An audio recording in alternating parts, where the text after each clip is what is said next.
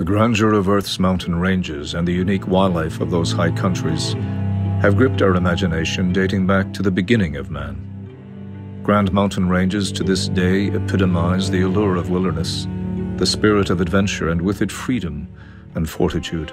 Appropriately, alpine wildlife symbolizes these great mountain ranges and our continued fascination with them. And among these creatures, the most powerful representation of where few dare to go is the wild sheep ram. Sporting golden coils of thick, dense horn atop a muscular and sure-footed frame, the wild ram embodies the pomp, the regal dignity, and the high country splendor like no other. He is the intriguing monarch of the mountaintops, a superstar among a hunting culture that celebrates his existence, guards his future, and longs to hunt him even though he is practically unattainable. Few animals personify mountain royalty more succinctly than the glorious wild sheep.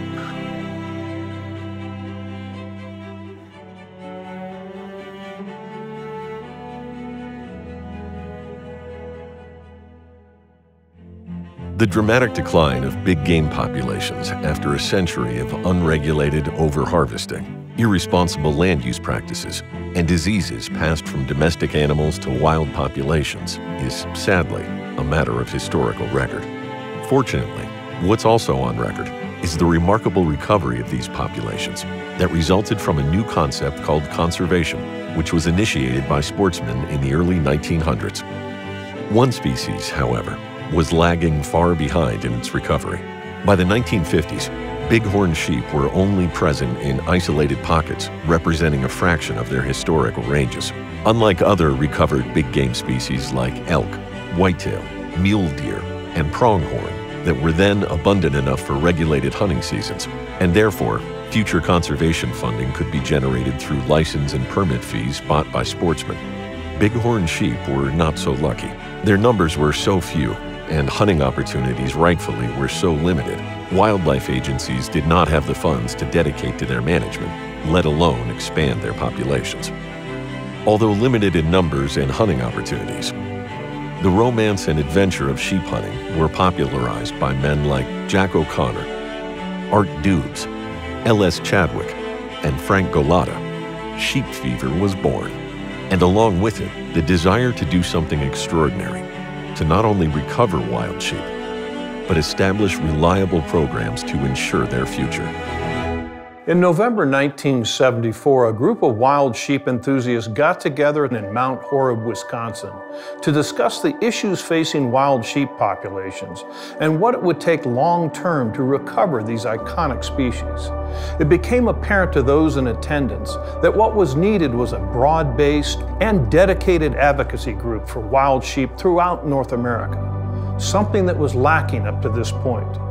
The result of this first organizational meeting was the start of the Foundation for North American Wild Sheep, or FNAWS, with a mission to manage, restore, and enhance wild sheep populations. FNAWS was incorporated as a nonprofit in 1977 in Iowa and began gathering members and raising funds to provide to wildlife agencies to finance the comeback of wild sheep and promote the vitality of their traditional habitats. FNAWS became the Wild Sheep Foundation in 2007 to reflect an expanded vision and purpose.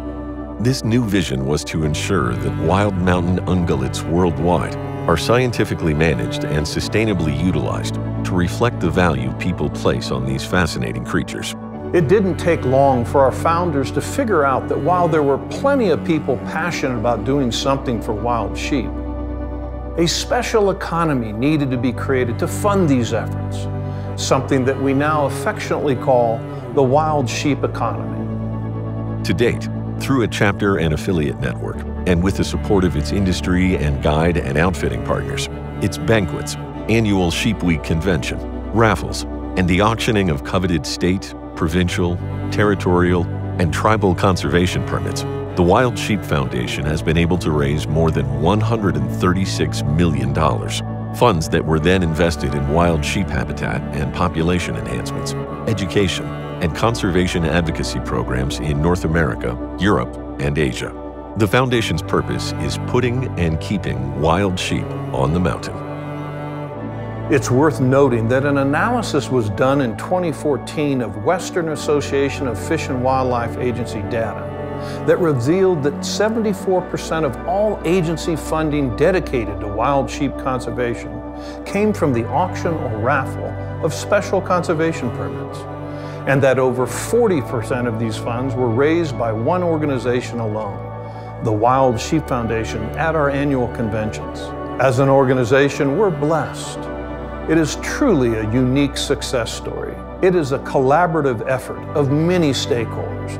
This includes sportsmen and women, guides and outfitters, and the companies that support them, coming together for a common cause, giving willingly of their time, talent, and treasure to ensure a future for wild sheep. Then we have those who come to us for what they need and have the expertise and do the work.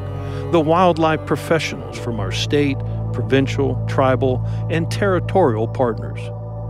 As for members, even though many may never draw that special opportunity to hunt a wild sheep ram, or win a raffle, or save enough to throw in for a guided hunt, they are still all in.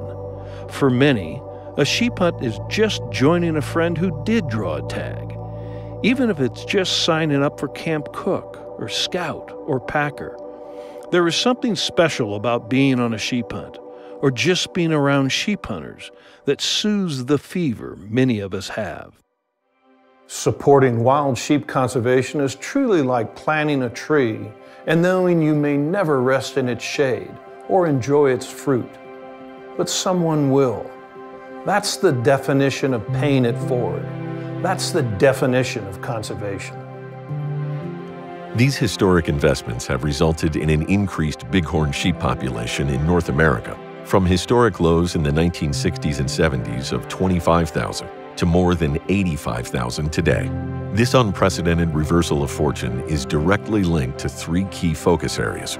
The first is improving wild sheep habitat, including prescribed burning, water developments, noxious weed control, land protection, predator control, and either retiring domestic sheep grazing allotments or converting these to cattle grazing.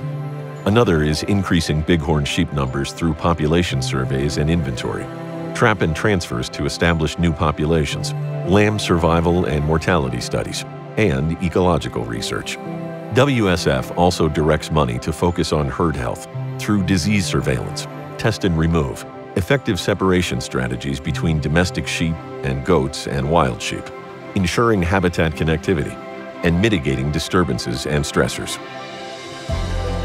What's behind this success is the passion and generosity of our members and partners who have an affinity for the mountains and wild places, and the adventure and challenge of pursuing a wild sheep ram, hopefully taking one and leaving a legacy of positive results behind. But it's more than passion and generosity. Among sheep hunter conservationists, there is a like-minded, family reunion atmosphere that is unique and bonding. Incredibly, an unprecedented 50% of our more than 10,000 members have joined as lifetime members. Long gone are the days when nature will thrive on its own if left alone, unmanaged. Man has been altering the environment and landscape from day one. Our wildlife needs champions that take action. For wild sheep, in particular, champions that give more than they take. With all the successes, there is still much work to be done.